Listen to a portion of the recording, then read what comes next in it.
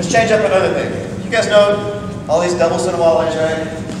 And the heaven 6, and the low 6, and the reverse 6, and the earth 6. All those guys, right? So, you know what you can do with those. What you need to do with those. Plant this seed in your head. So I might want to do reverse or double sinawali on one side, and then I might want to just go low on the other side. Okay? Pretty simple. You might want to insert things. I might do a bandi banda first, and then double sinawali. Right? I might want to do single sinawali, oh, and then double sinawali. I call that one 4 quarters. Shoulder, knee, knee, shoulder. Head, knee, knee, head.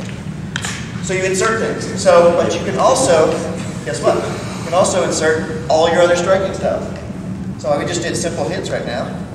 We might even do cowboy. You can insert all sorts of things. Right? So that's got double 0 ends.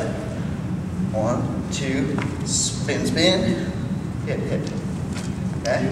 Or you can decide to open it up and I get a free extra hit at the bottom. So the first one was this. Bam. The second one was that. Okay? Is this the extra? Okay. Well, show it. If you do these, if you work in, make sure you decide whether you're going to be stick down on the harada or whether you're going to be stick up. Otherwise, if you two are different, one stick up, one stick down, you both your hands, you can get hit. So the idea is that insert things on your double sinawalis, all the different ones. Remember, you got all the variations. You can go low, low, high.